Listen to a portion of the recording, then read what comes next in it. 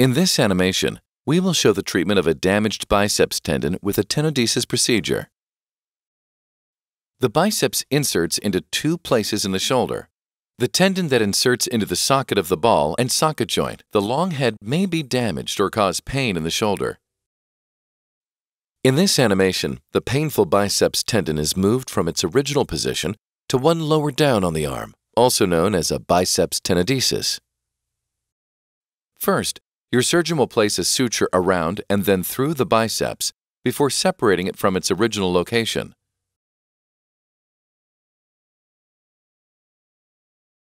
Through the small incisions in the skin, your surgeon uses a series of instruments to prepare a new hole in the arm bone or humerus. Finally, the biceps is placed into the bone with a screw-in type anchor. The remaining suture is removed. This completes the biceps tenodesis procedure.